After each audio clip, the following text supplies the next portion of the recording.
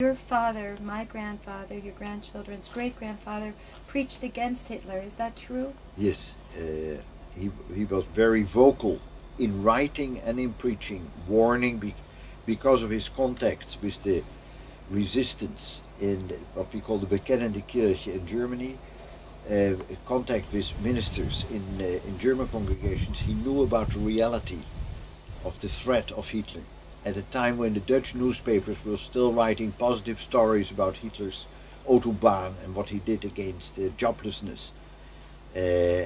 He was very much aware of the fact that National Socialism meant the end of all the democratic freedoms that were so constitutive for life in the Netherlands and in Europe in general.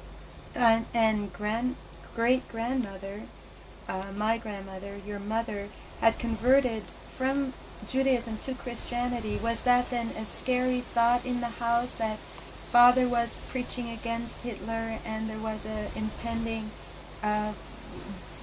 growing aggression from across the border, and whether that would put the household at risk and put your mother at risk?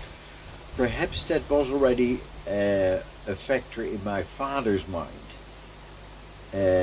For me as a young boy, the Jewish issue did not become one till 42. At the same time as it became for many Jews in the Netherlands who were very much assimilated Jews, and Hitler forced them to look upon themselves as Jewish. They felt as Dutch citizens.